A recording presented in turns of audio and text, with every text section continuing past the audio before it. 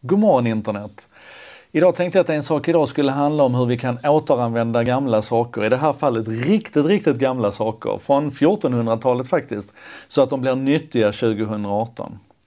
Så här är det. I Storbritannien så har myndigheterna räckt ut en hand till brittiska statskyrkan och sagt att snälla, vi behöver hjälp med internetutbyggnaden i våra fattigare och svårtillgängligare och lågutbildade områden.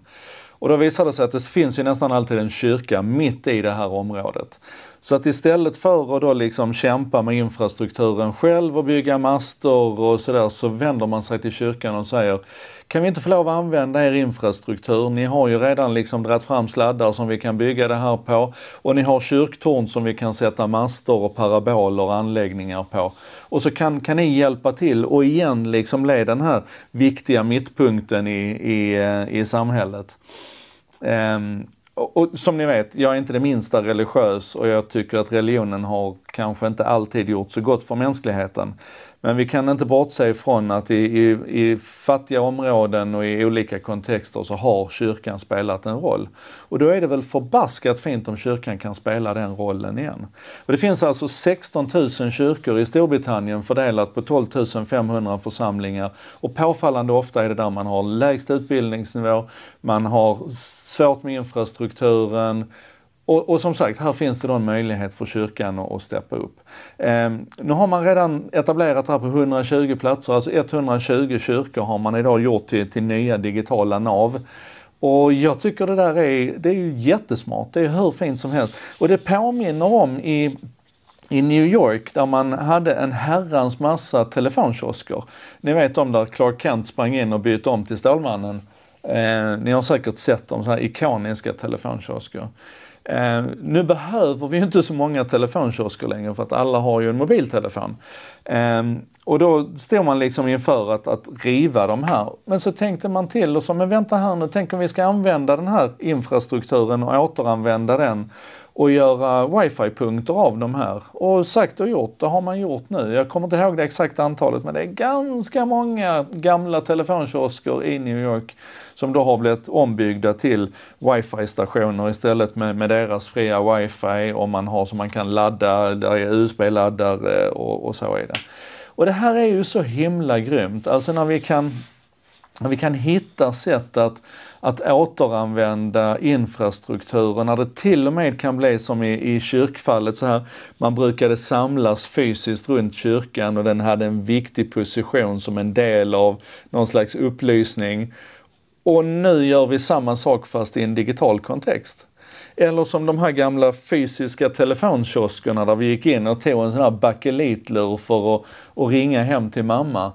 När vi inte behöver den för att ringa längre så kan vi fortfarande använda den för att kommunicera.